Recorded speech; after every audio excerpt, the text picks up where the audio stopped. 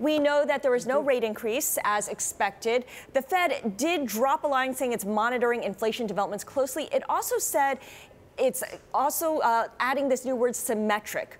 Talk to us about what that means, because the fact that it added this new word in a statement that was meant to kind of signal everything is as is seems meaningful.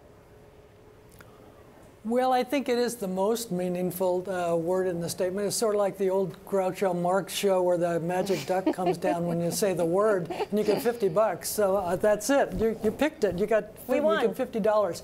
But what it means basically is that if inflation, having hit 2% and their target goes to 2.1 or 2.2, that it doesn't cause them unnecessary concern. It may go back down to 1.9 or 1.8. It sort of gravitates around 2%. But let me point this out for those that think this is something startling and something new, that Ben Bernanke and Janet Yellen acknowledged that 2% was not a cap.